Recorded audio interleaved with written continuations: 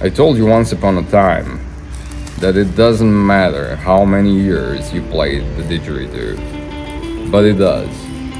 I see in this age where influencers toss around these revolutionary ideas on how to tweak the didgeridoo playing, and you just need to understand what you need to do and then things will work for you, that it produces so-so players at best. You can do much better than that, but you have to become strong. You're weak. That is your big problem. You are weak. Didgeridoo playing takes some strength, some power. I'm not talking about lifting stuff. I'm talking about sculpting air. And for that, you need to compress and decompress. You have to be strong and you have to be flexible.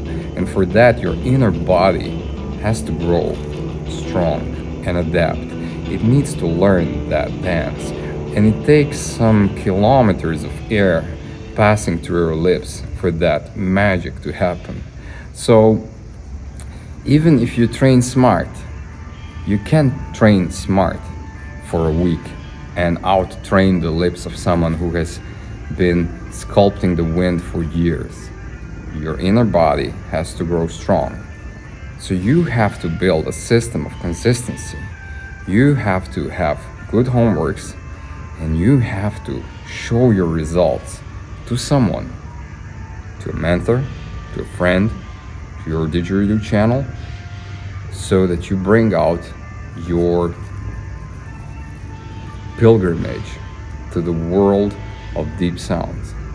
And this consistency over the years will bring you strength that you're looking for to have that great sound and have that great choice of expression.